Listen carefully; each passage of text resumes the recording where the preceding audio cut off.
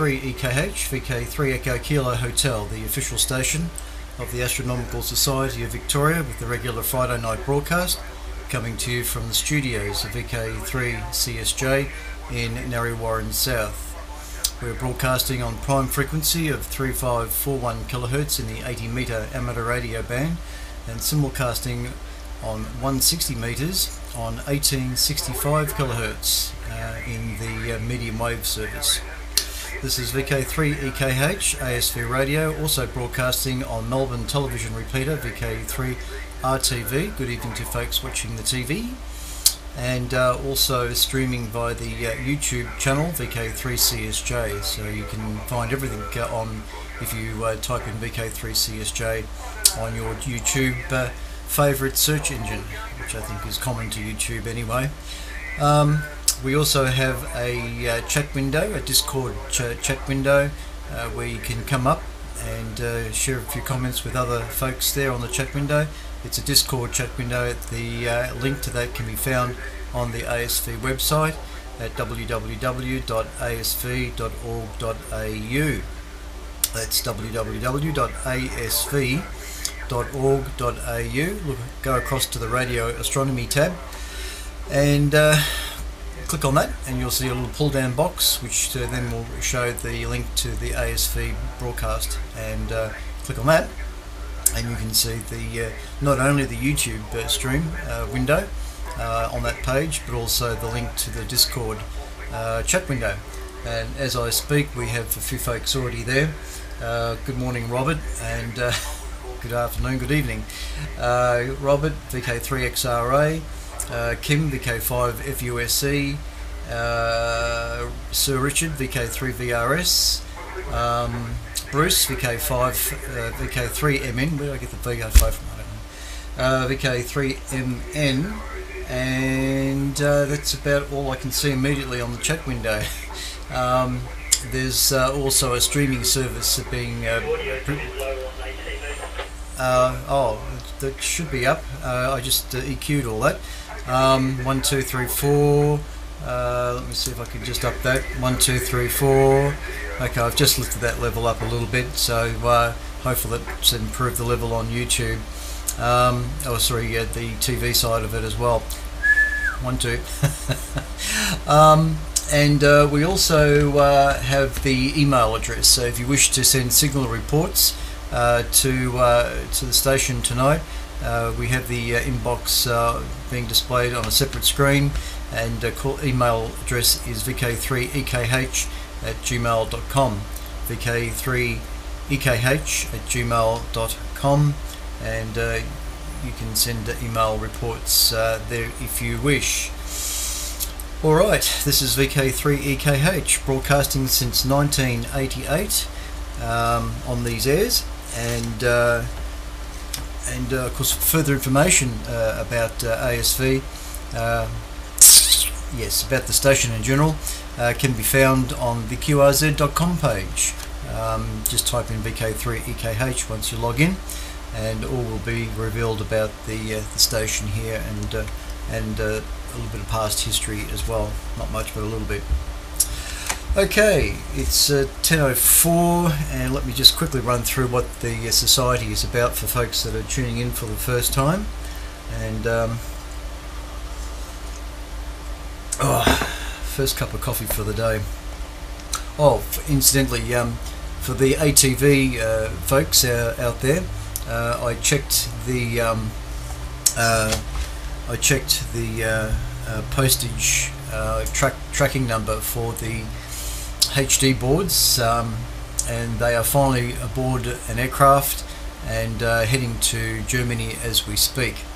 It was finally shipped to an aircraft on Friday? I think it was Wednesday, when I noticed the notification that it was inbound or outbound. And so the high definition transmission boards for ATV are definitely on their way. I've notified Mr. Stefan. In fact, I've given him the tracking number, so if he so wishes to see where these boards are, he can do that himself. But he has let me know that he is looking out for the parcel when it arrives. So we'll be broadcasting HT again before you know it. Meanwhile, if you're missing the HD content on the TV repeater, again, go to my YouTube channel, VK3CSJ, look for the live transmission as we speak, and it's all HD from there, reasonably HD anyway. Alright, VK3EKH, you're tuned to ASV Radio.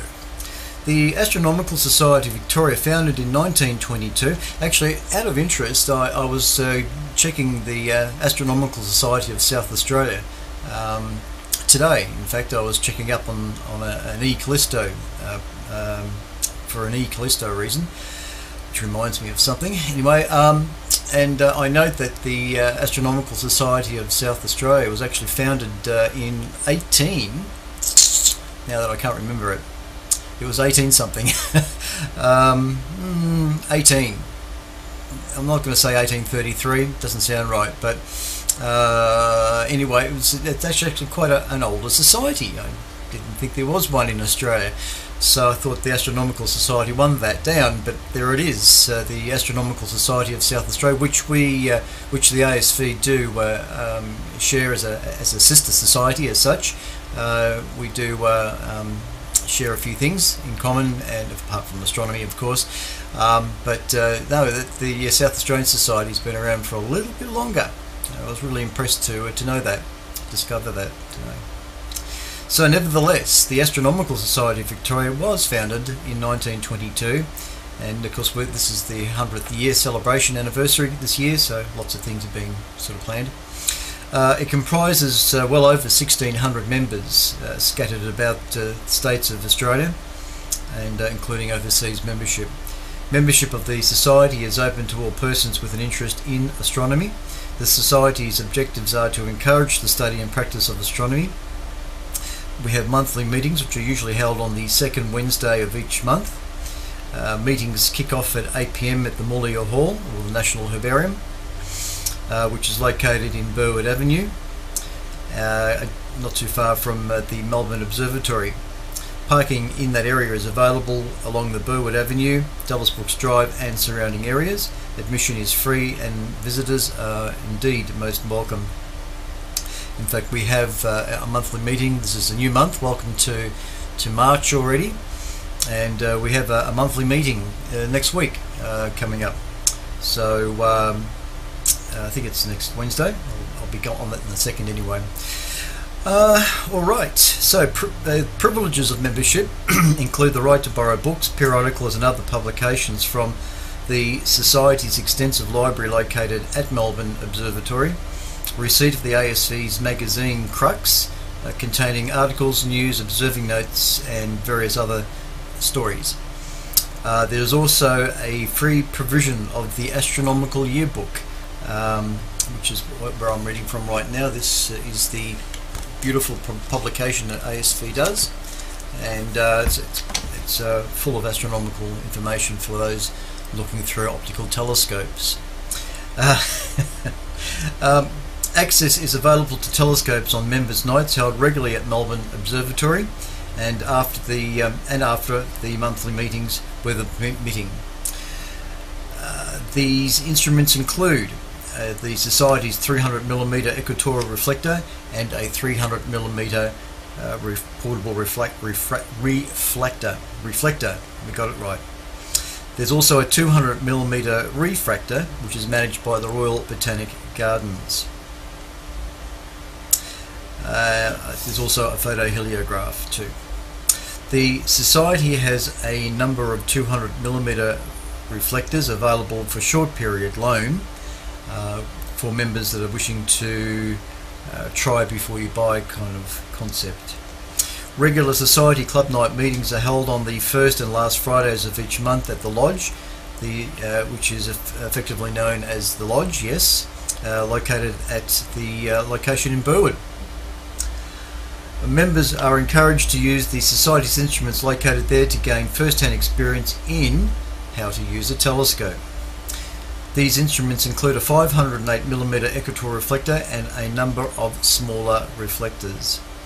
Members are also encouraged to make use of the Society's country property located near Heathcote, about 90-minute drive north of Melbourne. There are a range of instruments available for members to use. The larger two only with appropriate training, which range from 300mm to 1000mm in aperture. Also located on site is the 8-meter radio 8.5, I stress, meter steerable radio telescope, which members can access once involved with the radio astronomy section. Members are encouraged to make and use telescopes. Advice and help on both matters are provided willingly to newcomers desiring to do the same thing. Instrument making is only one of the number of common interest activities catered for within the Society. Other areas of interest that members can participate in include deep sky observing, astrophotography, lunar and planetary observing, auroral, meteor, comet, radio astronomy, computing, cosmology and astrophysics, historical studies, research, astronomy in general. All in one word. Contact details for various section directors are provided in the yearbook here, but if you don't have access to the yearbook, because you won't get that unless you remember, of course, you can go to the ASV website at www.asv.org.au and look under the sections tab for all the links that connect to the various interest groups. Further information may be obtained by visiting the ASV website, and notifications of events are given in the Crux Extra Bulletins. Now, the Crux Extra Bulletins come out every other week as a supplement to the ASV's newsletter, which is sent out via email to members. Please note that ASV will conform to all government health directives. ASV events may be required to be cancelled, moved or postponed as a result of all that, but I think we're slowly getting out of all that. You can write to the Secretary, the Astronomical Society of Victoria, GPO Box 1059, Melbourne, Victoria 3001 if you wish, but the website is probably quite kosher, and well, it is. You can get all the information from the homepage of the ASV, the Astronomical Society of Victoria. Right, we're broadcasting on 80 metres, 3541, and on 1865 kilohertz. I'd be interested in reports tonight, because we're running linears here in the back. You can probably see past my head if you're watching YouTube, a couple of linears. So there's just a couple of extra 100 watts there running, and over the normal 100 watts. So it'd be interesting to see how the signals are around the place. In fact, have I oh yeah, just making sure that things are working okay behind me. Oh, cheers. Alright, I can see there's a few emails there already, a few text messages. G'day Chris. Let me see, I'll have to click on that to see what he's saying. Where are we? Where's my mouse? There it is. Alright, so Chris, VK3AWG. Cat's fur. First time watcher here. He says he's put up a 16 element beam today and running a hello box. I'm located in Wallen, and great report so far. P5 picture, Q5. That's what we want to hear. Oh, g'day Chris. Welcome to the TV, and I'm glad to see that it's a good picture coming down that way. It's a standard definition broadcast here, I'm sorry to say, but we're going to hopefully get our HD boards back from SR Systems very soon, maybe next year. No, won't be that bad. Anyway, welcome Chris, thanks very much for the report, really appreciate that. We have Paul Mitchell watching. G'day Paul, VK3 Zulu Tango, and he gives me a 5 plus 10 to end block, and we'll do better than that. But anyway, g'day Mitch, thanks very much for the report. We also have Mr. Andrew, VK3KIS. He says, missed last week but listening via the video stream tonight, so no worries there. I've got lots of images, if I remember, as I read out the articles tonight. I've got lots of images to run, so it would be a really good idea to watch the YouTube stream or ATV otherwise. Okay, and I think the other one is What's that, Paul? Peter? Roger? Richard, that's it. Richard, Discord stream. Discord stream as well. Yeah, I think I mentioned that already. And there's also, of course, Mr. Don, VK3HDX. Great signals tonight, 20 on 160. That's what we want to see.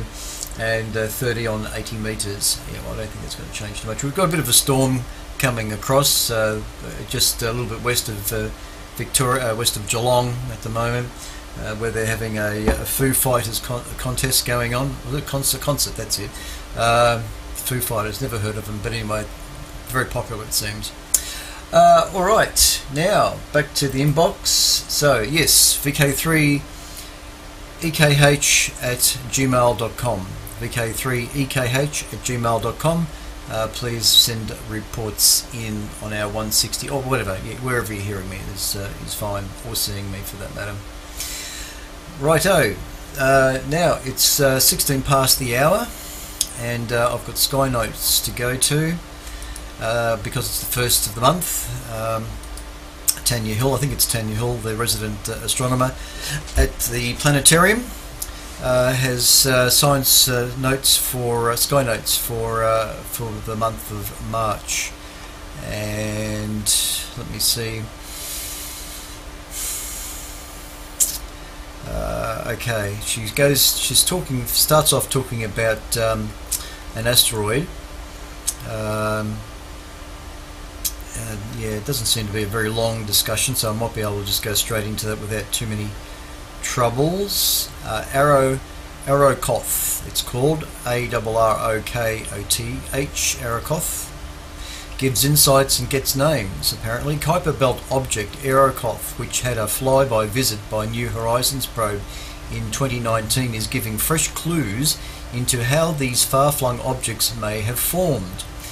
Arrokoth, designated as 2014 MU69 and informally dubbed as Ultima Thule, Thule, Thule, is a 35-kilometre sized icy double-lobed world consisting of two disks joined at a narrow neck. Now I did capture an image of that, so let me just bring that up and get my audio back. And so what you're seeing on the screen right now is an actual image of this asteroid. I think that's what it is. Kuiper Belt. We'll call it a Kuiper Belt object at this point. As what you see there is a 35-kilometre sized icy double-lobed world consisting of two disks joined at a narrow neck. This contact binary orbits the Sun in a little under 300 years and lies over 6 billion kilometres from Earth in the frigid realm of objects well beyond Pluto. Not quite an asteroid.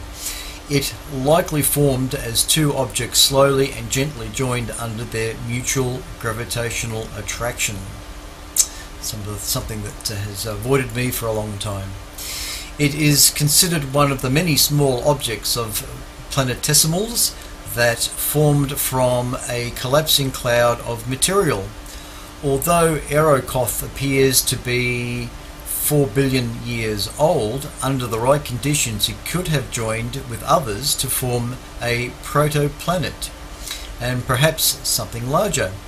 New Horizons mission data from a space probe that just keeps on giving is still being analysed, providing new evidence for these processes. The unusual object's remarkable red colour is believed to derive from carbon-containing organic molecules mixed with methane ice. Names have now been given to some of its more obvious features. Arrokoth itself means sky in the Powhatan Algonquin Native American language. Yes, and other features now bear names from the Mayan and Bengali and Sanskrit, Nepal, Malayalam and Sinhalese and Tamil traditions, among others. That's a tongue-tie one, all that. The New World, completely unknown to humanity before 2014, a mere speck of light before New Horizons' visit in 2019, now has representation from many cultures. So that kicks off the Sky Notes. Alright, let's just go back to me. Okay. So, as far as Sky Notes go, and I'm going to try and get through these quickly enough as it is. G'day, Chris.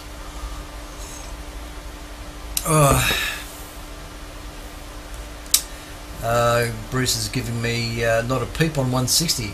What do you mean not a peep on 160? Do you have an antenna connected to your radio? You're only just up the road.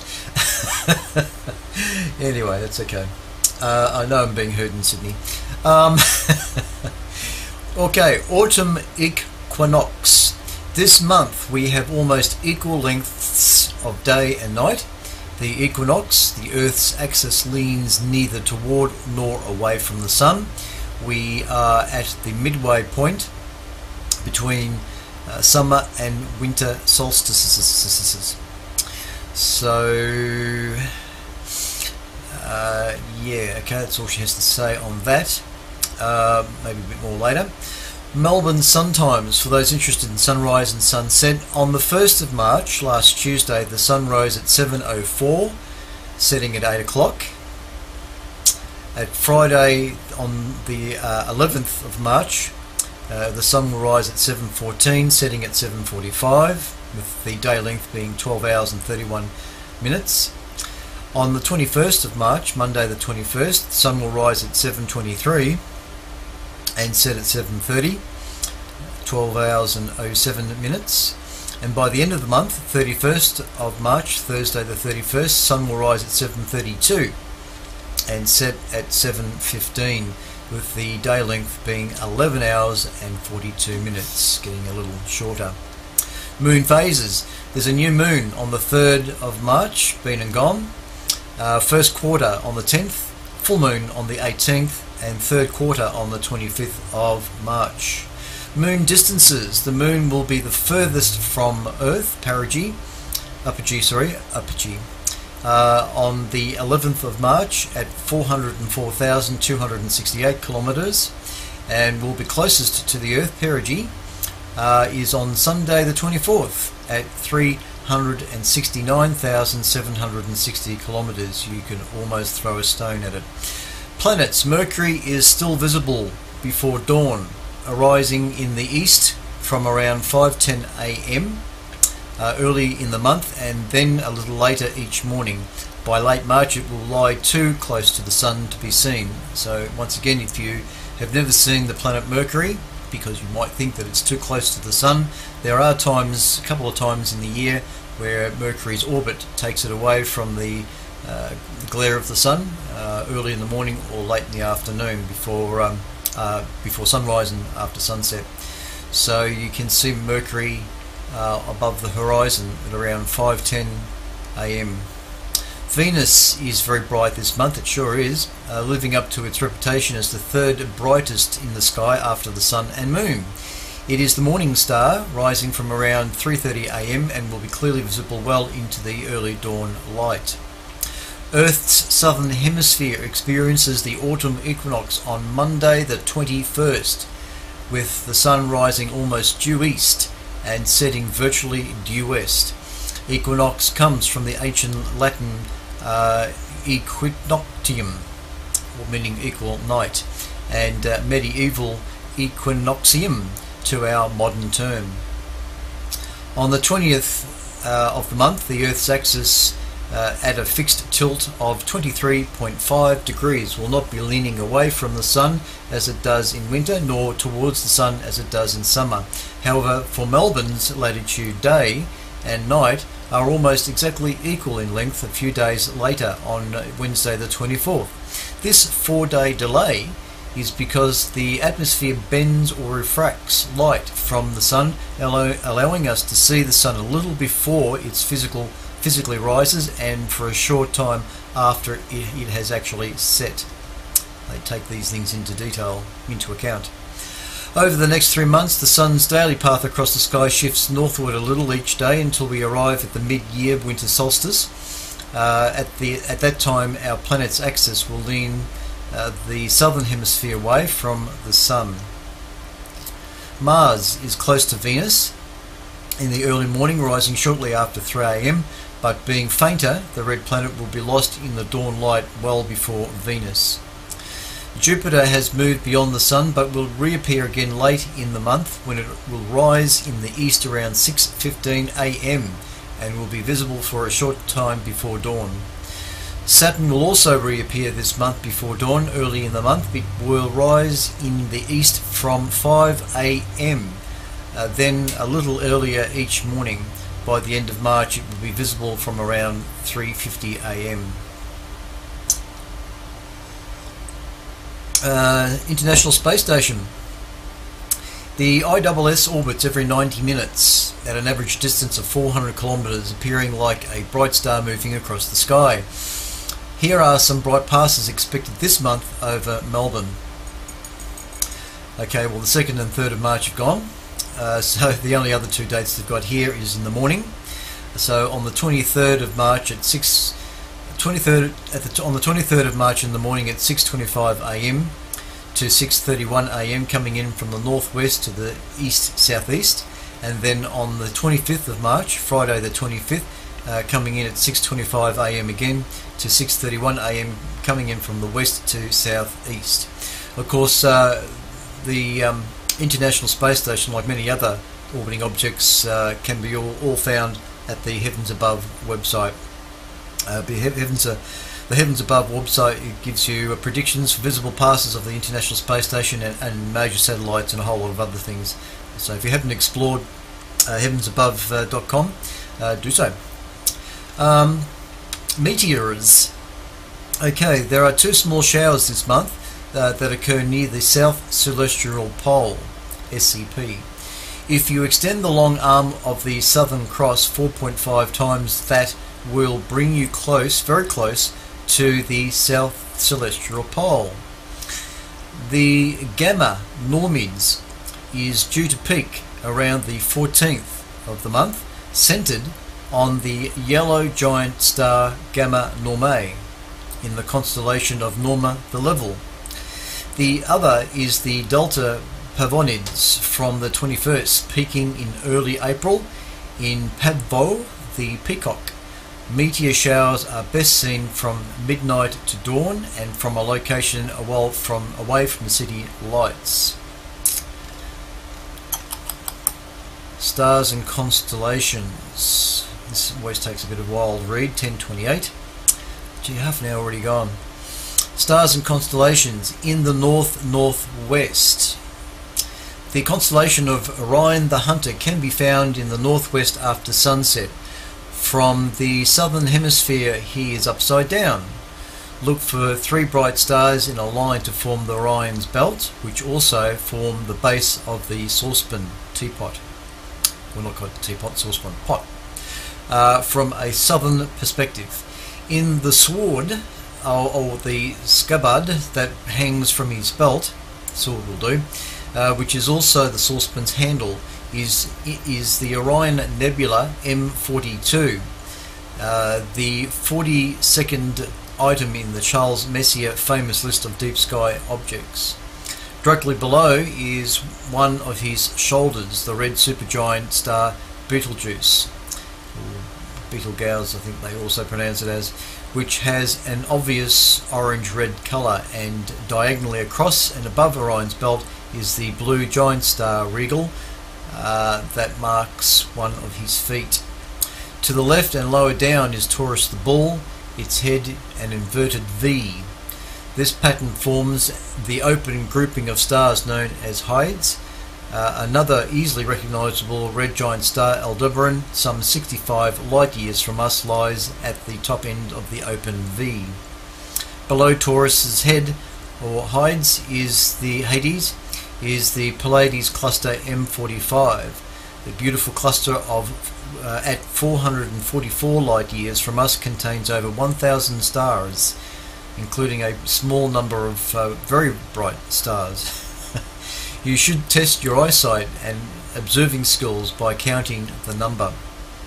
For some stargazing cultures, it represents a group of women and is often referred to as the Seven Sisters. In New Zealand, the Aotearoa, it is the Matariki. Its appearance marking the first part of the Maori New Year. Low in the north can also be seen Castor and Pollux. Sounds like a lot of Pollux. Pollux, the principal star of Gemini, the twins. Gemini is how the Americans pronounce it. High in the north is the brightest star in the night sky, Sirius, in Canis Major, the great dog, and directly below that is Procyon in Canis Minor, which is the lesser dog, both of which are Orion's hunting dogs. In the northeast, low in the northeast, you can now see the hook of stars like an inverted question mark that forms the head and the mane of Leo the Lion, the bright star Regulus. In the southeast, easier to spot, is the Southern Cross or Crux lying on its side with Alpha and Beta Centauri, the 2 pointers, below. If you can see the broad band of distant stars of the Milky Way that spreads across the sky from south to north, you will be able to spot the dark dust cloud known as the coal sack that sits beside the Southern Cross. In the southwest part of the sky, out on their own, but best seen away from city lights, are the large and small Magellanic Clouds. Our galaxy's nearest neighbours are at 163,000 and 206,000 light years away, respectively. Look for two fuzzy patches in the sky directly opposite the Southern Cross, which lies in the southeast. We are fortunate to see them all year round from equivalent latitudes in the northern hemisphere, such as Europe, North America, China, Japan and Korea. Where they cannot be seen. There is a tenuous connection between our galaxy and its neighbours, and it would seem that they are being drawn destined to join our galaxy in 2.5 billion years. And I believe it was radio astronomy that discovered that tenuous connection between our galaxy and its neighbours too. So I'm going to throw in a few dates. I'm running out of time if I wanted to squeeze in these other articles. I might have to leave some till next week, like I always do. Okay, what is the date? It's the 4th of March. I might go up to say the 5th. On the 1st of March 1966, Verona 3 crash lands on Venus as first probe to land on a planet. 1966. Good old Russia. Also on the 1st of March 1982, Verona 13 sends the first colour images of the surface of Venus and continues transmitting data for 2 hours, well beyond the 30-minute expectation. On the 2nd of March 1972, Pioneer 10 probe launches to the outer solar system and still going. And on the 3rd of March 1969, Apollo 9 USA tests lunar module in Earth orbit for eventual moon landings. On the 4th of March 1979, Voyager 1 discovers the faint rings of Jupiter, with Voyager 2 taking further images 4 months later during its own flyby of the giant planet. And on the 5th of March 1590, Tycho Brahe discovers a comet and shows that comets are further away than the moon. 1590. And also on the 5th of March 1979, 2 probes and a satellite are affected by gamma ray bursts, leading to a study of these high energy phenomena. There's a whole heap of other dates there, but we'll go through that next week, so I have to keep this page open. You're tuned to ASV Radio, VK3 Echo Kilo Hotel, the official station of the broadcast of the Astronomical, that is, the Society of Victoria, and we welcome all new folks to the broadcast tonight that haven't tuned in before. You can see a TV image of the transmission by tuning into VK3 RTV2, digital channel 2. Or if you don't have the setup for that, you can find me in full HD. You can see that I haven't shaved on YouTube. Where just type in VK3CSJ, my call sign, on the YouTube's favourite search engine, whatever. All right, now, g'day Ian. Oh, thank you. I knew I'd forget that. I'll just bring up that little thing. Thanks, Richard. Struth. It's always something I forget. Alrighty then. Next is I was going to say g'day Ian. Ian's giving me a report there on the email. Conditions are good tonight. Very little thunderstorm static.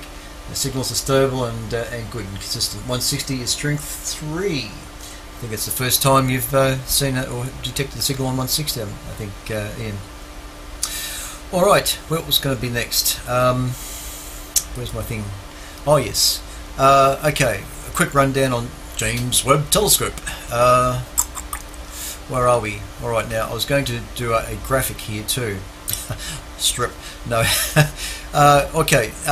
The James Webb Telescope is doing something called course phasing. It is step 4 of the process of getting this telescope looking at objects, doing science, I guess is a more correct way of saying that. Okay, now let me see if I can just bring up this graphic first. It's just a little GIF image which runs for a few seconds, 30 seconds I think. I've got it all sequenced here, so no, it's not that one. Where are we? Web, that's it. It's just straight after the that one. Okay. Alright, let me just see if I can fire this up. If I do this I'll probably lose audio. Stand by a sec while I get this right. Okay, so on the screen you're seeing, I'll repeat it, let's see if I can loop it.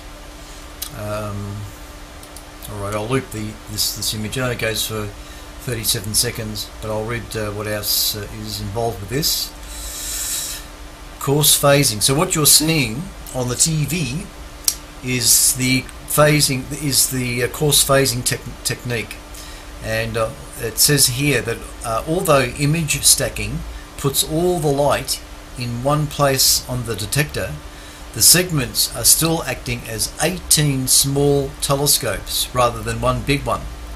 The segments need to be lined up with each other with an accuracy smaller than the wavelength of the light. Conducted 3 times during the commissioning process, course phasing measures and corrects the vertical displacement or piston difference of the mirror segments.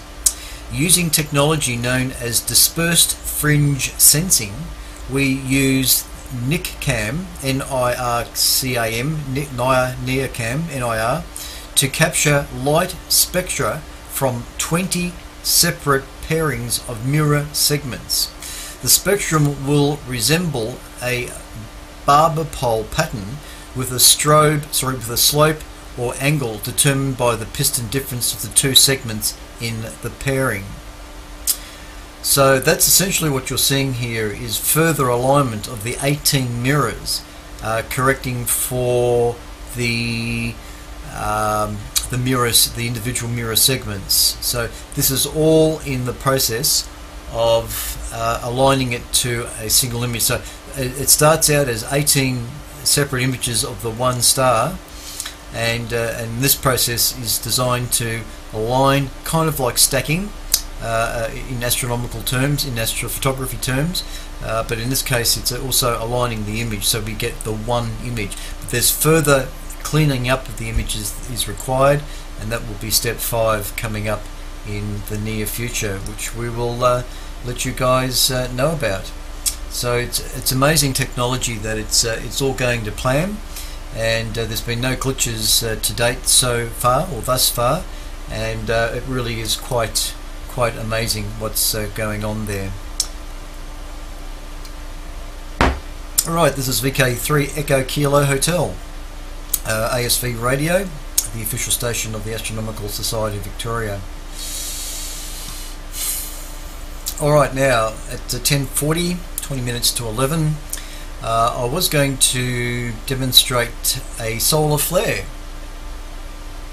Bit tricky on 80 and 40, doing it on 80 and 160 because there's so much noise on the band, because noise on top of noise is a little bit hard to discern. So again, for those folks that are watching TV and the YouTube stream will hear the solar flare much clearer. So what I'll do is I'll bring up the graphic that they have here. Audio always disappears. Okay, so that's a spectrograph of the solar flare. It's spread out between 17 megahertz and 29 megahertz. Actually, as you can see in the graph there, it goes beyond 30 megahertz. This is something that we hope to set up at the Astronomical Society Radio Telescope Observatory at ASV. So spectrographs like this can be generated of this part of the spectrum, so you can actually see solar flares happening virtually in real time. Now the sound file, I'll play the sound file, which is this guy, and we'll just see how this goes, if this is going to work for me. Let me see if I've got the right file. Here we go. It's this one here. That's it. So I probably won't play this right through. It goes for 1 minute and 27 seconds. So that's a bit long for listening to a bunch of noise. But what you'll hear is that it'll start off nice and quiet, and then it'll just absolutely build up to a very loud noise, white noise. So those watching TV and YouTube will get a better, clearer sound of it. On 80 and 160 it'll just sound like a bunch of noise, but you should be able to discern an increase in the noise floor. Let's see how this is going to go. I hope it works. Is it working?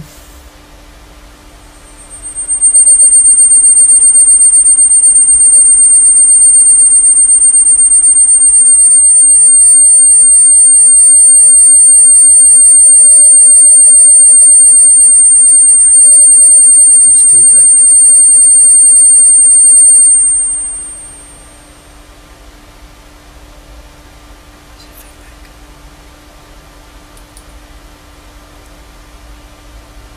Harlow. No, is it working? Is anybody can hear that? I can't tell. 1, 2. No, I don't think that's working.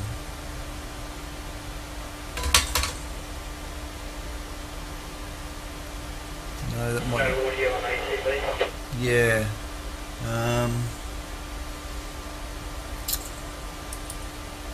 Sound. He's clearly on 1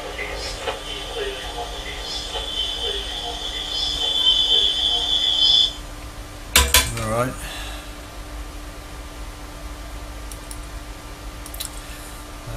Okay. For one. Okay. I've got to put the headphones on so I can hear what's going on. 1, 2. 1, 2.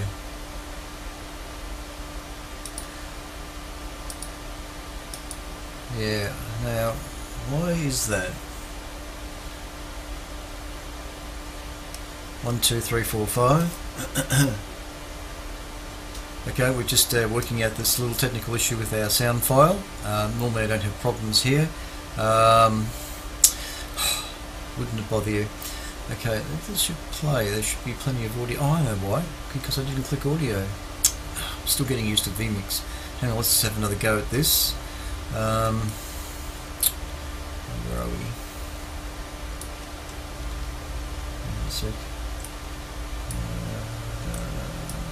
Where's that file got to?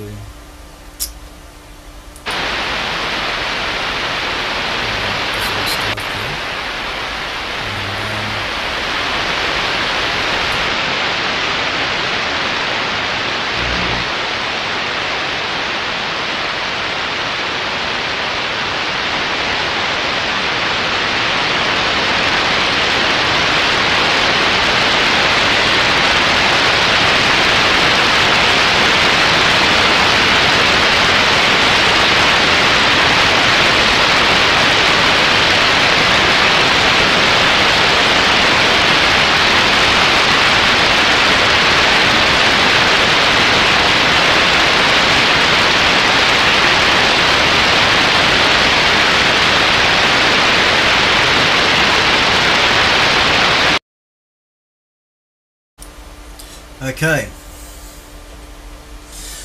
All right. Now I'll because I stuffed up the beginning of that a little bit. I'll just go back to the start of that, and I'll play just the few first seconds where it starts off quiet and becomes quite loud again, because I didn't quite get that synced with how I was presenting this. So we'll just do this again. So stand by.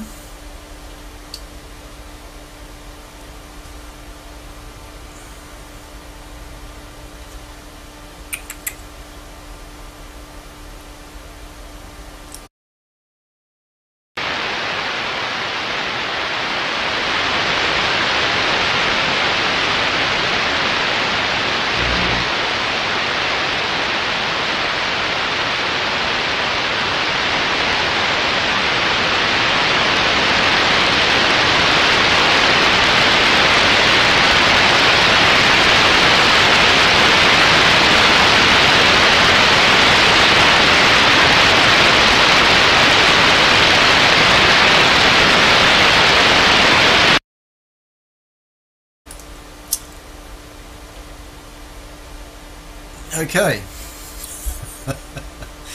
Ah dear. All right. That was that's what a solar flare sounds like if you're listening to HF anywhere in the upper part of HF, let's say 20 megs up, and you just happen to be, pardon me, listening to on 15 meters, and suddenly if you hear an increase in the noise floor that sounds a bit like that, that's a solar flare. And this was just yesterday, in fact. The radio noise. It's this is actually. If you go to spaceweather.com, you'll be able to see here and see this report, because I'm getting this from yesterday's spaceweather.com. Yesterday, March the 2nd, at around 17:39 UT, sunspot AR2958 exploded, producing a M2 class solar flare.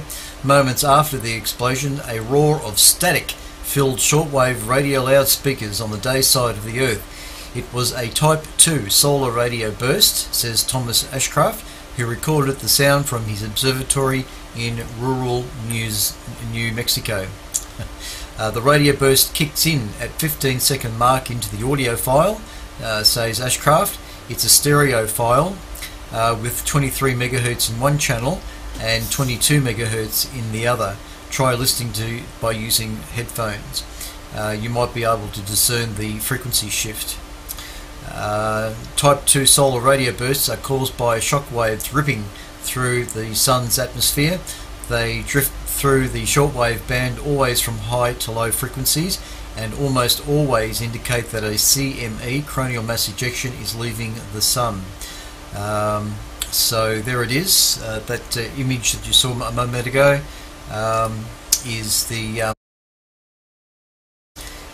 spectrograph of what a solar flare looks like, and of course the audio a moment ago you heard as well. This is something that we do a little bit of up at the Radio Observatory as part of the radio astronomy section of the ASV. Now, as a bit of a side note too, I don't know if anybody caught up with Catalyst this week on Tuesday, but if you missed Catalyst, I would advise checking the iView. iView's the website iView for catching up with the latest Catalyst, which dealt with solar storm activity and the various techniques being used to record solar activity. And very interesting, they also spoke about the eCallisto project, which is a network of spectrometers that are being installed by the average person who's interested in monitoring solar flare activity and uploading the data to a central server where it can be analysed later, which again the ASV is a part of, and the Astronomical Society of South Australia is also a part of that eCallisto network. But they mentioned it in the Catalyst program, which was quite interesting to see. So my advice is to catch up with Catalyst on iView. Very, very worthwhile program this week. You're tuned to ASV Radio, VK3EKH, broadcasting on 80, 160 TV and the World Wide Web. Okay, at 10:02. Oh my goodness me, I knew this hour would go quickly. The next thing I was going to talk about, okay, I'll jump to this one. Okay, and I've got a graphic for that too. Let me just bring that graphic up ready. Okay, it's just a artist's illustration, if anything. nothing flash. Anyway, let's bring that up. Alright, article. Astronomers traced this FRB back to a strange place. FRB, fast radio burst. Researchers have tracked a mysterious radio signal to an old cluster of stars exactly where they wouldn't expect it to see. March 3rd, 2022. And the illustration you're seeing on the screen right now, researchers have, as I've just said, researchers have traced a fast radio burst to a surprising location in a nearby galaxy. It's a globular cluster full of old stars, but the magnet stars believed responsible for such bursts are young, raising questions of how it could have gotten there at that point. So the article continues by saying, since 2007, astronomers have been working to unravel the mystery of brief, intense flashes of radio bursts called fast radio bursts, or FRBs. In the ensuing decade and a half, they have surmised that these signals likely arise from a type of extremely magnetic neutron stars called magnetars. Now, work published on 23rd of Feb in the journals of Nature and Nature Astronomy raises new, interesting questions about these cosmic conundrums. An international team of researchers focused on studying a particular repeating FRB has announced two major findings. First, they have traced the fast radio burst back to an unexpected place in its home galaxy. And second, the intense flashes are so short they must be coming from a region just a few yards across. Imagine that, a few yards. Magnetic monsters, they're calling them. Astronomers currently believe FRBs are associated with magnetar, an extreme class of neutron stars. Magnetars, magnetic fields of 100 to 1000 times stronger than that of the typical neutron star, and some 1000 trillion times stronger than Earth's magnetic field. Neutron stars are already known for their small size, packing roughly the mass of the Sun into an object the size of Manhattan Island. This is one reason astronomers think that FRBs might be associated with them. In this particular case, astronomers measured the bursts from their target called FRB 2200-120e, that is 20200120e, lasting as little as 60 nanoseconds or 60 billionths of a second. That's even shorter than the usual for an FRB. That tells us, I'll just come back to me,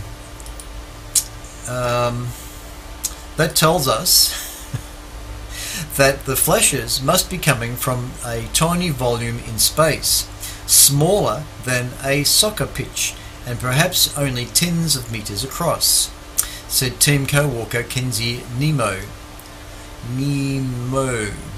of Astron, which is the Netherlands Institute for Radio Astronomy, and the University of Amsterdam.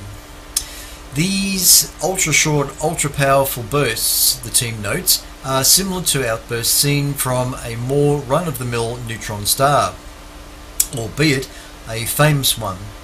The neutron star at the centre of the Crab Nebula, M1. These similarities, the team says, collaborate the idea that the bursts they recorded are from a magnetar as expected.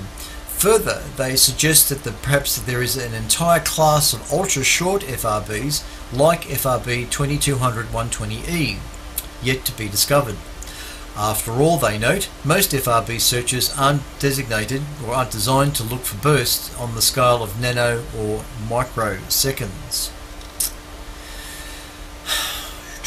strange origins, but the conclusion makes the team other find even less expected, thanks to observations of multiple bursts from FRB 2220E using several radio telescopes. The team tracked the signals back to the point of origin on the sky. This has been accomplished for a few other FRBs, all located in regions of distant galaxies that house young massive stars. That makes sense if FRBs come from magnetars which are themselves the product of high mass stars that quickly burn through all their fuel before blasting themselves apart. FRB 2200-120E lies in the galaxy of M81. In fact, I've got a picture of M81 here too. There it is. M81.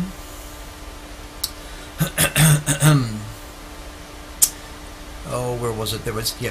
So FRB 2200-120E lies in the galaxy of M81, a massive spiral just 12 million light years away. That makes it the closest source of FRBs detected to date. 40 times closer, in fact, than the previous record holder. That's exciting on its own, but it's where M81 researchers found this particular fast radio burst that's raising eyebrows. A dense old grouping of stars known as a globular cluster.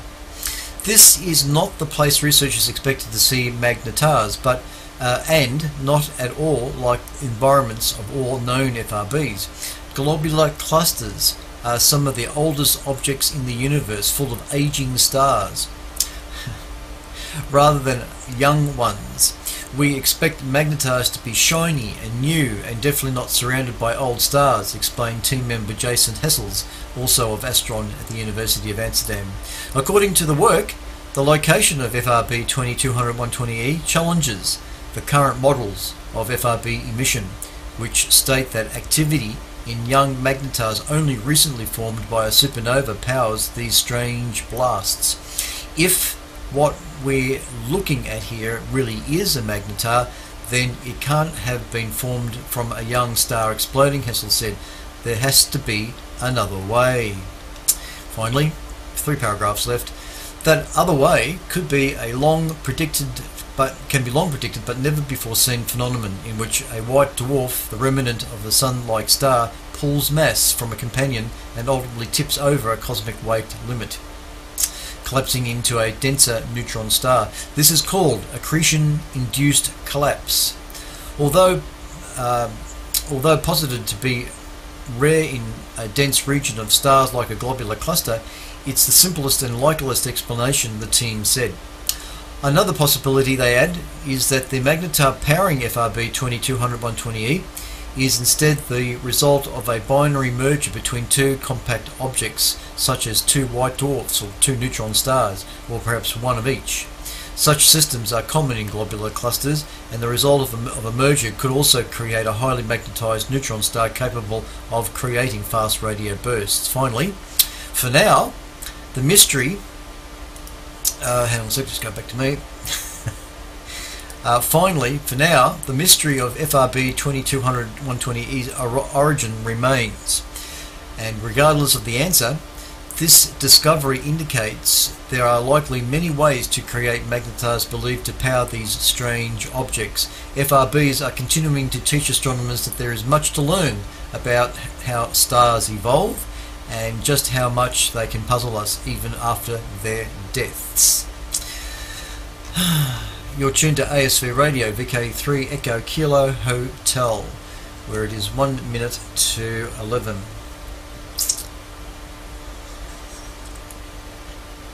Right. Oh, well, let's go straight to spaceweather.com. I had so much more there. Hands up for those who want to continue for another half hour. No. Alright. Okay, so spaceweather.com. Let's go to spaceweather.com. And I've got a couple of graphics pictures here to show too. The solar wind is currently at 406.3 kilometers per second at a density of 11.4 protons per cubic centimeter. There are currently 7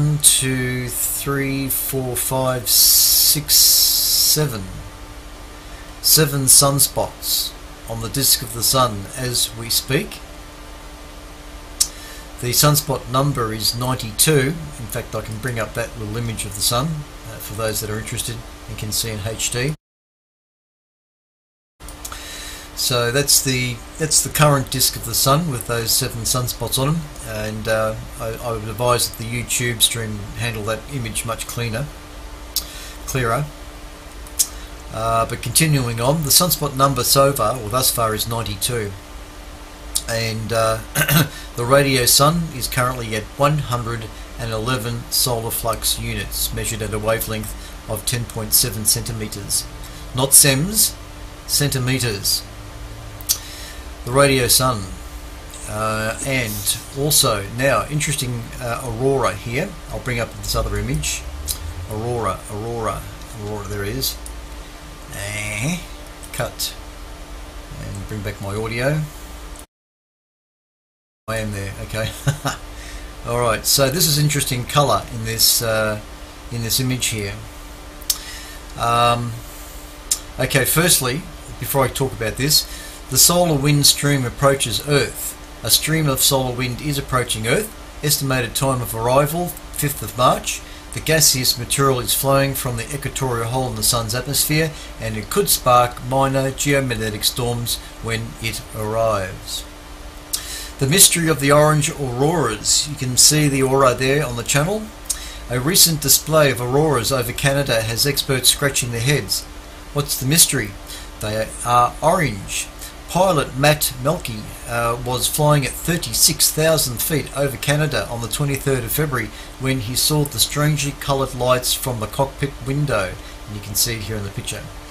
He says, I've been chasing and photographing auroras for more than 13 years, often from airplanes, and this is the first time I've ever seen orange. So, what's so strange about orange, you might ask? Joe Minow of NASA's Marshall Space Flight Center explains. Theoretically, nitrogen and oxygen, N2 plus and O2 plus, can produce emissions at orange wavelengths, but these are typically weak compared to stronger emissions from the same molecules at the red end of the spectrum. It is hard to understand how orange could dominate in auroral display. So even so, the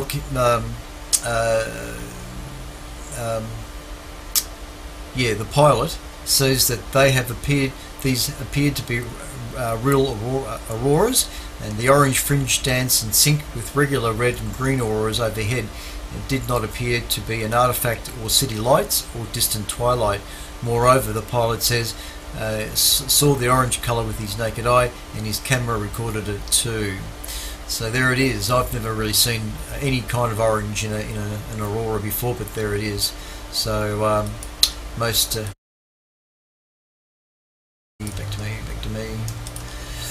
Okay, this is VK3EKH, and I think that will do. Although if I go down a bit, the potentially hazardous asteroids. As of the 4th of March this year, there are 2,270 potentially hazardous asteroids, and a whole bunch of them there are on this chart that you can see on spaceweather.com. And as we speak, the aurora over Antarctica is very weak at this stage. There is a little bit there, auroral oval, but it is so faint that there would be nothing visible in the sky at this point in time. Okay, I think that's the space weather over and done with. So I had a few there to read out, a few others, but we'll leave those to next week. So now let's have a quick look at things up here. Just checking the Discord window, and I can see there's been a bit of chatting going on, but it doesn't look like there's been any new comers there, and no other new emails. So on that note, we shall conclude the medium wave service. And for those folks that are listening to 160 meters, you're more than welcome to come up on 80 meters, 3541 kilohertz if you have an antenna for 80 meters. And and come up on the quick callback that will run in just a few seconds. So this is VK3 Echo Kilo Hotel, the official station of the Astronomical Society of Victoria, with the regular Friday night broadcast, concluding transmissions on 160 for tonight on 1865, and like I say, we'll do a callback on 80 metres. So thank you for those stations that have tuned in to 160, and like I say, if you are listening 160, just send us off a report to vk3ekh@gmail.com, vk3ekh@gmail.com, just to give us a report on how far afield the signal on 160 is going. We're using an IC756 Pro 3 into an FL2100 Zulu, around about the 400 watt level, into a vertical monopole down the backyard 60 metres away. So it would be interesting to see how far we're going. This is VK3EKH. For more information about the ASV website, ASV, just go to www.asv.org.au. That's www.asv.org.au. And again, I forgot to mention two things I've got to mention, so hang on there guys, just hang on a sec, we're going over time here. From the homepage of the ASV, we have the Messier Star Party coming up. Tickets are available from the homepage, so explore the homepage of ASV, but the Messier Star Party is slated for the 26th of March from 2 p.m. onwards. So again, if you go to the homepage of the ASV, all information about the Messier Star Party is available, and it appears that it is open to general public as well, from what I can see there. And there's all sorts of things happening on that Saturday afternoon from 2-3 p.m. in the afternoon. And also the other thing I was going to mention, coming to calendar, this, just waiting for the calendar to load. Calendar, there it is. Okay, this Wednesday is the ASV's monthly meeting. You can attend the monthly meeting in Melbourne, as mentioned at the beginning of the transmission tonight, or you can go to, there will be a stream, as far as I know. There will be a stream on YouTube, the ASV's YouTube channel, and also on the Facebook channel as well. And there is a presentation by ASV member Bob Crosthwaite, I think that's how you pronounce his surname, Bob Crosthwaite, on the history of the Astronomical Society of Victoria.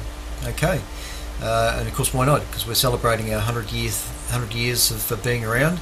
So ASV celebrates 100 years this year, and as part of those celebrations, we are bringing you a short history of the ASV from its humble beginnings in 1922 through to 2022. The Melbourne Observatory forms a large part of that history, so as part of this month's Astro Talk, we will take you on a tour of the observatory and share more of its history with you. So that's this coming Wednesday night. It kicks off at 8 p.m. Wednesday night, 9th of March, 8 p.m. And you can view it on the YouTube channel, ASV's YouTube channel, or go into Melbourne and sit in there and be part of the audience. That's what I wanted to also mention at the beginning of tonight's broadcast, but Skynote's got in the way of all that. Okay, back to what I was doing, concluding transmissions on 1865. Cheers everybody there, and standby stations on 80 metres. This is VK3EKH. Alright, now pen and paper, and let's see how we go. Turn up the volume. This is VK3EKH, listening on 354 kHz for any stations wishing to check in.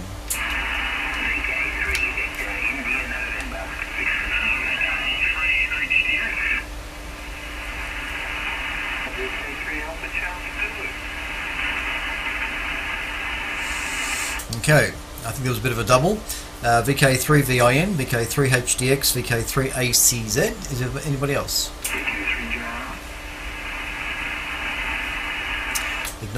Acknowledging VK3JR. Anybody else?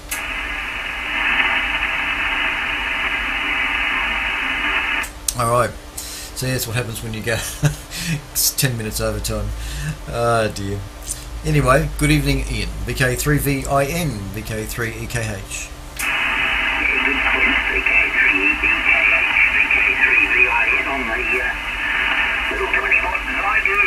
Which we've managed to sort out, and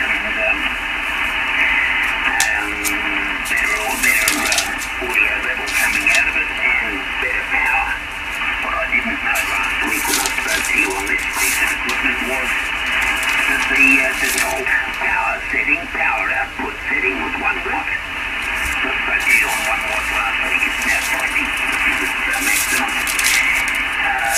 Anyway, good broadcast again. 5 and 9 plus 20 on 80 metres, and 160 metres improved. It ended up at about 5 and 5 and 6, which is the best I've ever heard on from here on 1865. Enjoyed the audio and all the references there. It actually sounded like you were having fun. Getting all tied up in these settings. And I'm wondering, being the centenary of the Astronomy Society, I wonder if anybody has organised a celebratory ham radio station call sign to help celebrate the centenary. Thanks for the broadcast, giving you the reports, and good to listen to you. Nice, clear audio, and even the solar flare, that was clear enough, and I will recognise it next time I hear it. VK3EKH, VK3VIN. Good on you, Ian. VK3VIN. VK3EKH returning. Well, you know, over the 12 years that I've been doing this broadcast, since taking it over from Russell, I have said numerous times that we should have a QSL card for this station, and something that really looks cool. Not just an ordinary cartoon with cartoon characters on it, but something that looks out there. Maybe I could request for a special edition QSL card to represent the 100 years. I think the ASV would be happy to fund me that project. And yeah, maybe I can get 100 cards printed. 100 cards to celebrate 100 years. Like a special limited edition. That might work, because I don't, you know, yeah, that could work. I'll think about that, Ian. That might be a interesting thought. Yes. All right. Thanks for the report. Thanks for the note on the audio quality, and the good signal on. And I think it's the first time you've begun to hear a signal on 160. So I'm glad that's come about. All right. Thanks, Ian. And your I think how many watts? I think 10, 20 watts. I think you're running. Is coming through. You're about 10 over 9, somewhere between 5 and 9 plus 10 thereabouts. Thanks, Ian. Across to you there, Don. VK3HDX, VK3EKH. VK3EKH in the group, VK3HDX. Yeah, massive signals from you tonight. It was hi-fi quality here. Even the solar flare sound was excellent. And I've heard that sound before, so now I know what I've heard. Very good broadcast. Really enjoyed it, and we'll be back next week for more. Thanks again, Clint. VK3EKH in the group, VK3HDX. Thanks, Don. VK3HDX, VK3EKH, and glad to hear that. That's what we want, is folks to come back. Oh dear. Yeah. No, I think operating the finally running a few more extra.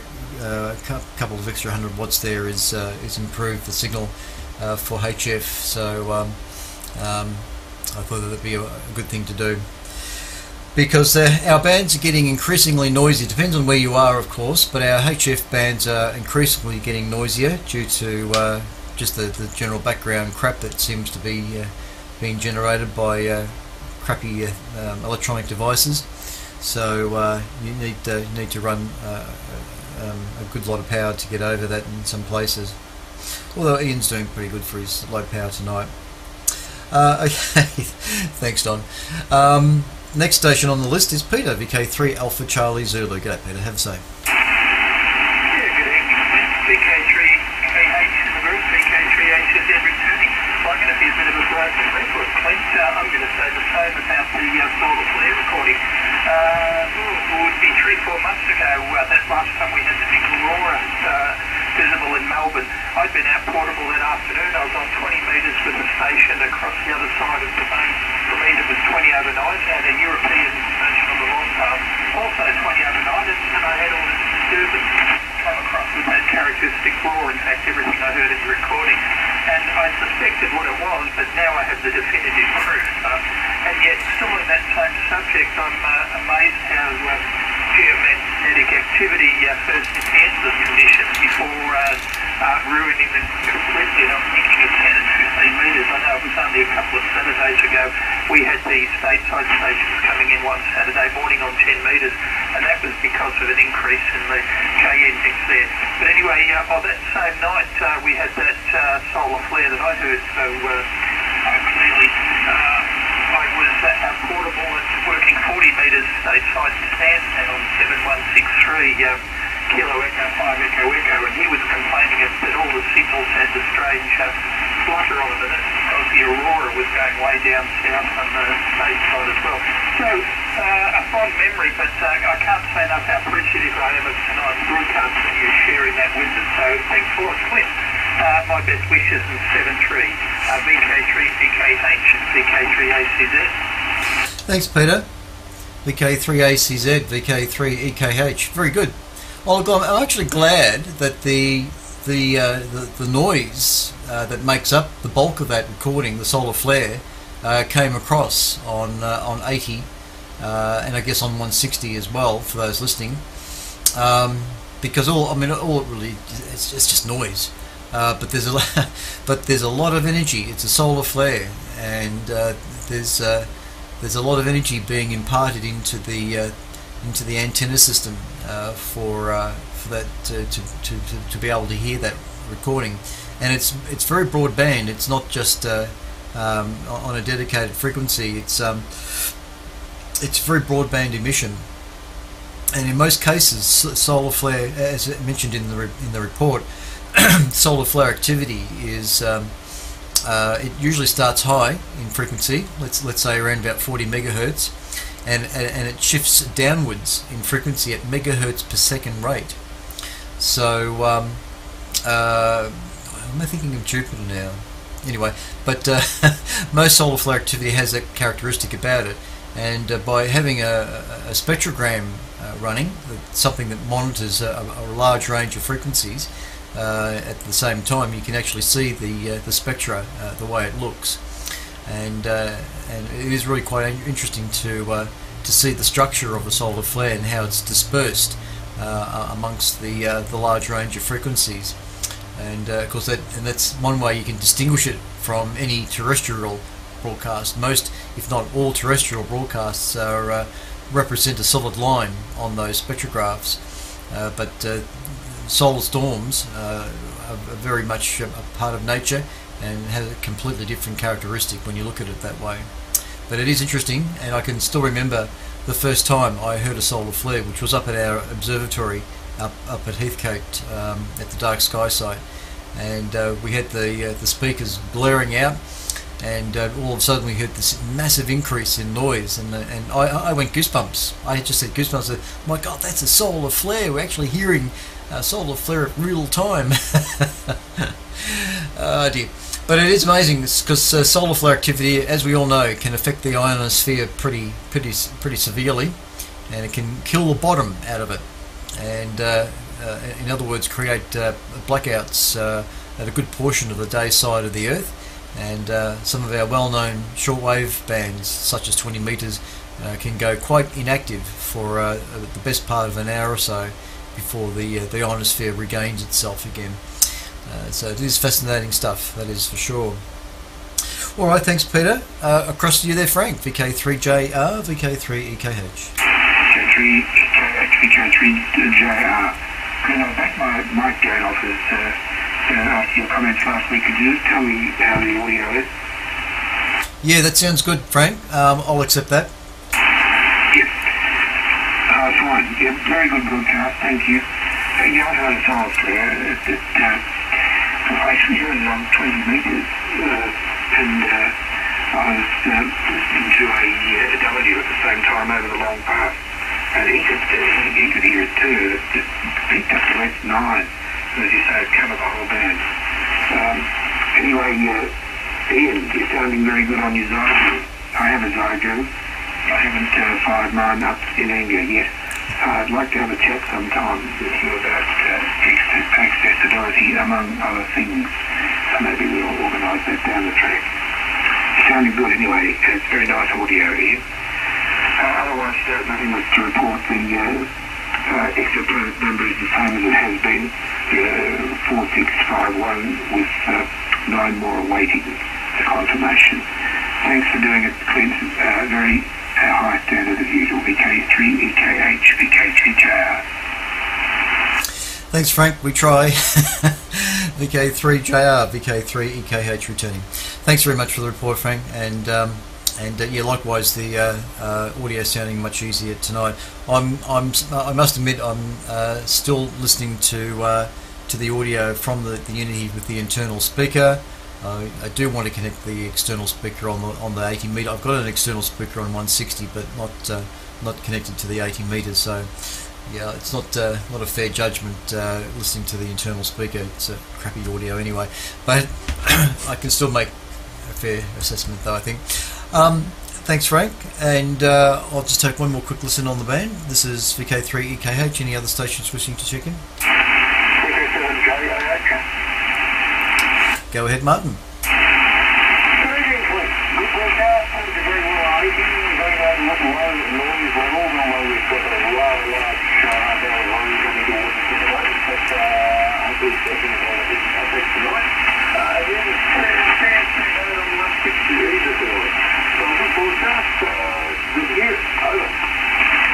Good on you, Martin. VK7JH, VK3EKH returning. Very good. Good to see that we're getting across the straight, and with good signals too. Yes, I think, like I've been saying, I think the having the linears finally connected back into the system has improved the overall transmissions here. So that's what we wanted to do. Okay, thanks, Martin. On that note, everybody who's tuned in to the Discord chat window, Rob, VK3XRA, good night to you.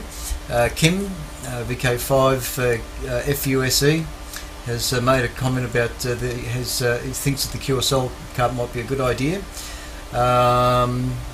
And Martin has made comments there. Who else is there? Bruce, VK3MN, super bright star in the east about 6:15 AM. Yeah, that'll be Venus.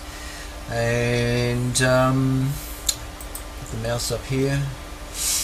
Who else is there that's come up tonight? I think that's really about it, actually. Yeah. My mouse is playing up. Each time I try to roll the mouse, the screen jumps around. It's time for a new mouse, I guess. Anyway, thanks everybody for coming up on the chat window. To the email, there's an email from Craig, Mr. Cook, and he says down here at the bottom of the screen, he says 80 meters was S7 to 9, but it has been a long time since I've heard 160 signal, not even a beat now. I don't know why that is, Craig. I'm running the linear. I don't know. I'm running the vertical. It's the monopole, the Hushcraft MA160V that I've got down the back there. So don't get why it's the signal's not getting down your way. It's really unusual. Rain has just started, he says. It's It's beating down on his tin roof, and the barometer has not dropped, and the temperature is around 27. That's at Cape. What was it? Cape Cook. Cape. Oh, I can't remember what it is now. It's just left me. Oh dear. Cape Clear. That's it. Thanks, Craig. Oh man. All right, thanks, Craig. Good on you. Thanks for coming in. That's excellent. All right, it seems to be some issue with your email. I don't know what's happening. The email's telling me delivery status notification failure. I don't know why that is, but you are there. You did come through.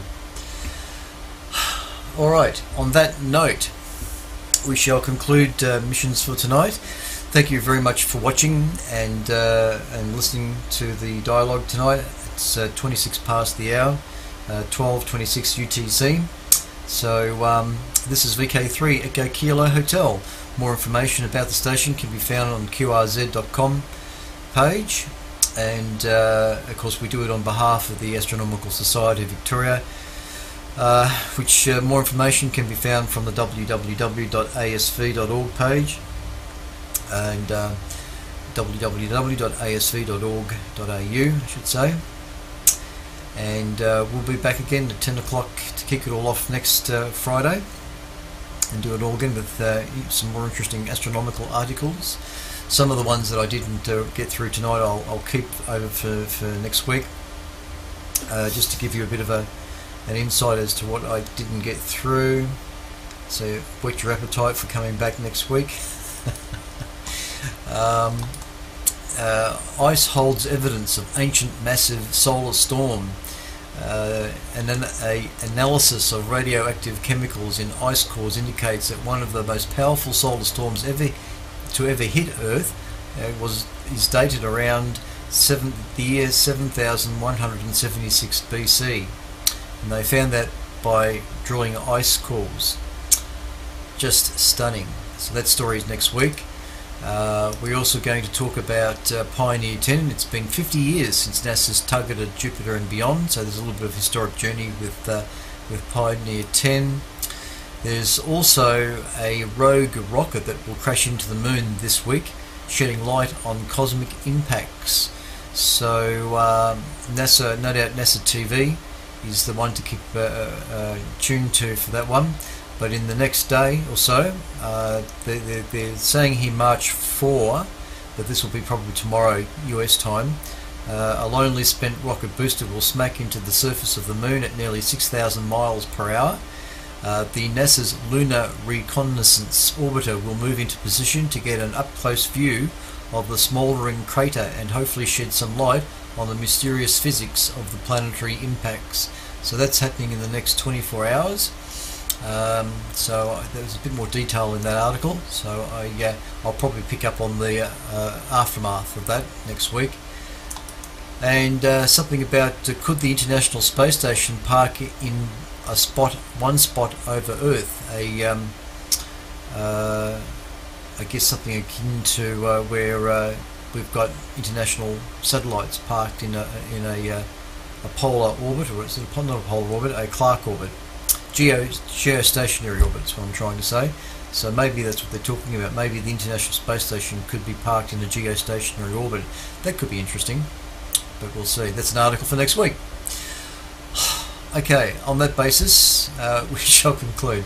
This is VK3 EKH shutting down the transmitter on 3541 TV and the video stream. Thanks for watching, guys, and we'll see you all next week.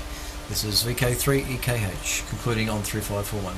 VK3 EKH, VK3 Charlie Alpha Lima, Kelvin, up at Kundrook. VK3 Alpha Charlie Lima, go ahead. Charlie Alpha Lima, Kelvin, up at Kundrook. How are you, mate? G'day, Kelvin, have to say. Yeah, no, I won't hold you on, mate. Very good thing like this later on, from what we heard anyway. Yes, but just wondering how we're sounding down that way. Just made a few little adjustments to antennas and radio, so just wondering how we're sounding there, please. Back to you. Yeah, okay, Kelvin. Well, a few seconds ago you were 20 over.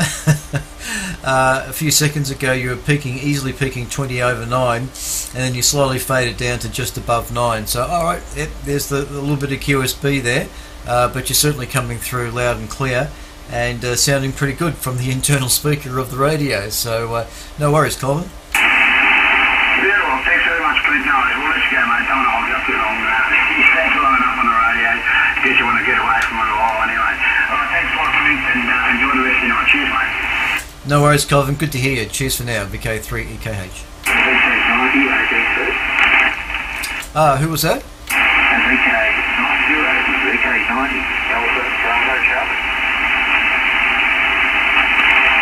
VK9 Alpha Radio Charlie, was it? VK90, VK90 Alpha Bravo Charlie.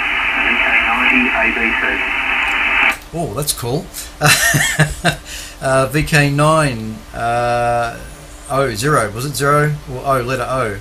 Yeah, I think it's Oscar. No, 90. What is that? Is it a number O or letter O? 0. Gotcha. No worries. QSL. VK9 0 Alpha Bravo Charlie.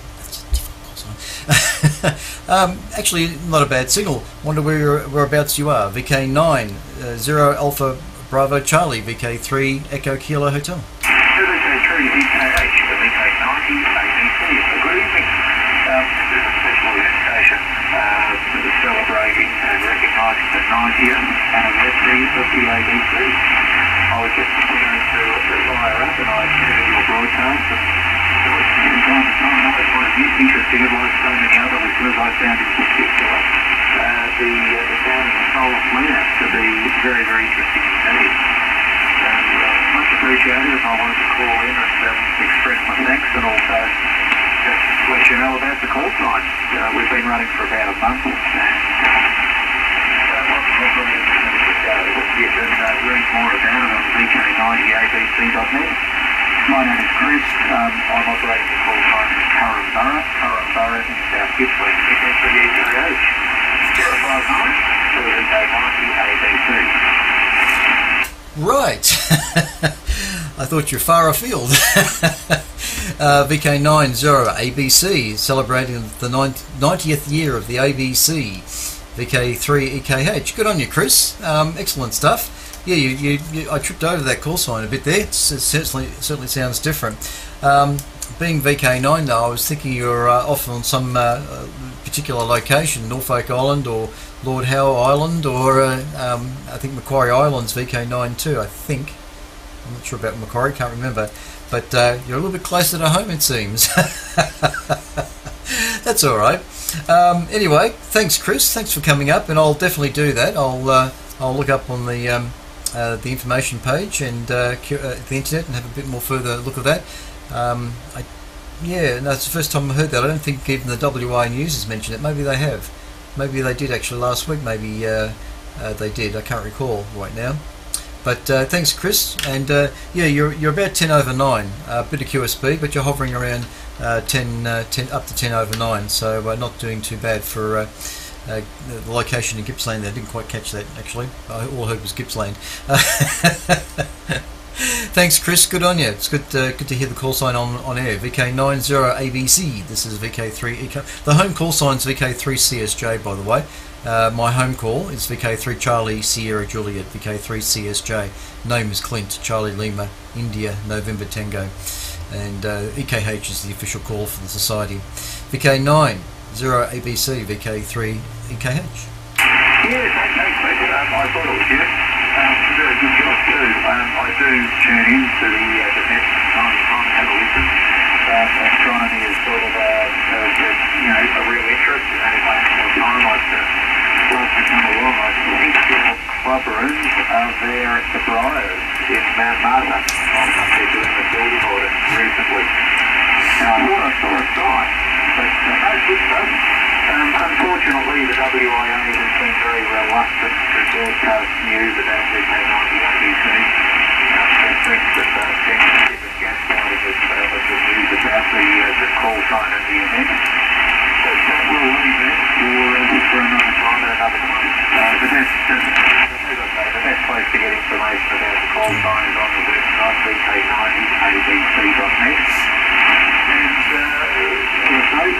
lots of operators to date. We've had about 15 operators since the call sign commenced at the end of January, and worked over 8 countries and about 2,000 stations.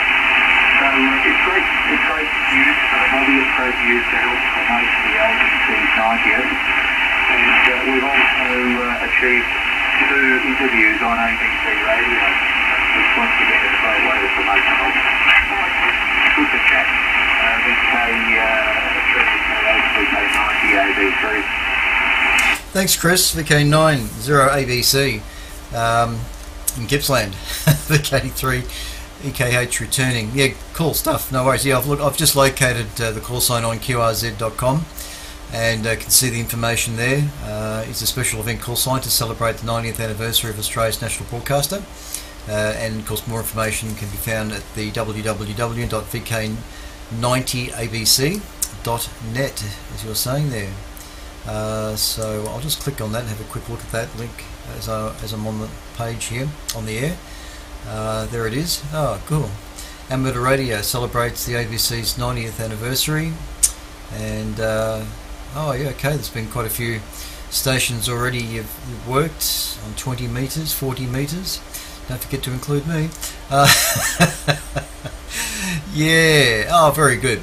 No, it's excellent. Glad to catch up. Thanks for calling in, Chris. That's fantastic. And no, we're not down at the Briars. That's the Mornington Peninsula Mornington Peninsula Astronomical Society. We are the ASV, the Astronomical Society of Victoria, which is based in Melbourne, but our dark sky site is up at Heathcote, just near Ladies Pass, a place called Ladies Pass. But the Briars is the location for the Mornington Peninsula Astronomical Society, which is not too far from here. Been there a few times, and quite a good society doing some great things there down on the peninsula. So excellent stuff. Good. Thanks, Chris. Thanks for calling in. Much appreciated. This is VK3 EKH. If there's no one else, we shall conclude. Okay, Clint, very good. I've really used Sideburn. Could you please just give me a report on my audio? Is it nice and clear? And is it nice and sharp around the edges of it? Oh, it's nice and sharp around the edges. No, it's doing okay. As I've indicated already, I'm listening on an internal speaker in the Pro 3. So the Pro 3 is set to a 3 kilohertz bandwidth, and what I can hear from by ear, it's quite good. But you're not very strong. You're not super strong. You're 5 and 9, peaking 10. So you're just not too far above my noise floor here. My noise floor hovers around S8. So you're not too far above the noise floor, but you're clear. Your audio is clear. I'm hearing what you're saying, so that's the important thing. So no, it's doing fine. It just could be a little stronger. VK90 ABC, VK3 EKH. Yes, okay, no worries. My noise floor down here is about S3 and you're at S9. So you're a solid 6 point signal noise and bloodless signal. Thanks, Clint. I'll let you go. I know you've been at it for a couple of hours. You'll probably had a cup of tea or a glass of wine or something. I'll try to call in again next week. I've really enjoyed this. Thanks again. 73. Incidentally, my name's called on VK3 Quebec to Bravo VK3. Thanks, Clint. Catch you later. VK90 ABC. Thanks, Chris. Yeah, I could see that on the QRZ.com page. There was a reference to your call sign there. And I was going to say it, but I wasn't too sure it was you, but you are now. I can see it is. Cool. Actually, we're not, there it is. You're managed by QB, VK3QB. Cool. You've had 12,279 lookups on the QRZ.com page. That's not doing too bad. Cheers, Chris.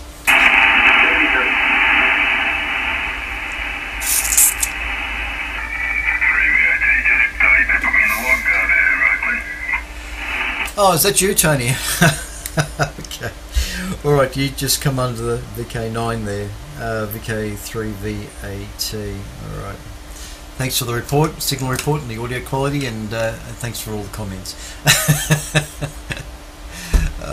Dear. I had to turn off the wrong one. Thanks, Tony. Trust you well, and listening to a little bit of the conversation I repeated before, so I think I know where you're at. I think you were saying you weren't too keen about going to work tomorrow morning, or trying not to go to work tomorrow morning, or something along those lines. I'm not going to work tomorrow. I've done enough hours this week, so no weekend work for me this weekend, Clint. That's cool. That's the way it should be.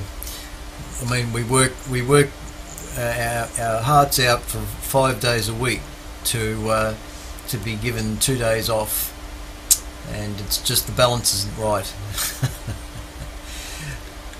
Somewhere I heard that they're thinking about making it a 3-day weekend, so 4 days work. I think they're trying to get a consensus with their employees would think that's a good idea or not. I don't know, 3-day weekend. Yeah, anyway, I won't have to worry about that soon if I decide to retire, will I? Anyway, thanks, Tony. VK3 EKH is clear on 3541.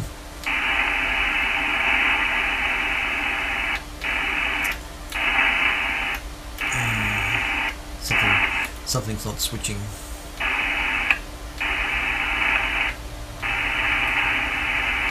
My PTT's not doing its job. Oh well, never mind. Oh, there it is, now it's working. Alright. The stream is still running. Don't forget the stream, Clint. Yeah. Alright, to everybody that's still watching the stream, thanks for watching. Don't worry about subscribing if you don't want to subscribe, that's fine by me, it's totally up to you. I don't even know why I mentioned it. But thanks for watching, and we usually get about 20 people that check out the YouTube stream out. They come back to it days later or something like that, so good. Don't forget to watch the iView, yeah, for the Catalyst program. That was a really good program last Tuesday, so I recommend catching up with the Catalyst. Pity I can't play it now on ATV. Yeah, so we shall close the stream. Thanks for watching, and we'll be back again next Friday. Don't forget the ASV. No, this Sunday morning is the two things. This Sunday morning is not only the WIA broadcast that I do, the broadcast of Bevan VK5 BD's visual representation of the WIA broadcast, 10:30 Sunday morning, but that will be followed by a 30-minute news bulletin from the Old Timers Club, VK3 OTM. On behalf of VK3 OTM, will be the Old Timers broadcast, which will be presented only by Ian, VK3JS. Bruce, VK3 UV, is not well, and he's probably from now on will not be participating in any further news bulletins, unfortunately, because he's not well. So Ian, VK3JS, is taking it all on his shoulders to do the 30-minute news bulletin, which is really good. But it's an unsure question as to how long he'll continue to do it. I think, from what I gather, the Old Timers Club is trying to find somebody else that will take on the Old Timers net. So if anybody out there who's a member of the Old Timers Club might think that doing a 30-minute segment once a month is possible, and I would wish for a video side of that as well for the ATV, that'd be really good, then that'd be fantastic. So, but I'll be presenting the news bulletin straight after the WA broadcast on Sunday, and repeat it again at 8 o'clock Sunday night. And then followed by Tuesday, the ATV QSO, I keep saying QSO party, ATV net at 8 o'clock on Tuesday night, hosted by good old Neil, VK3BCU, watched by many. So, that'll be Tuesday night, the ATV net, and that's about it for the forecasting at this stage. Have a good weekend, guys, and thanks for watching. This is ASV Radio, VK3 EKH. Cheers for now.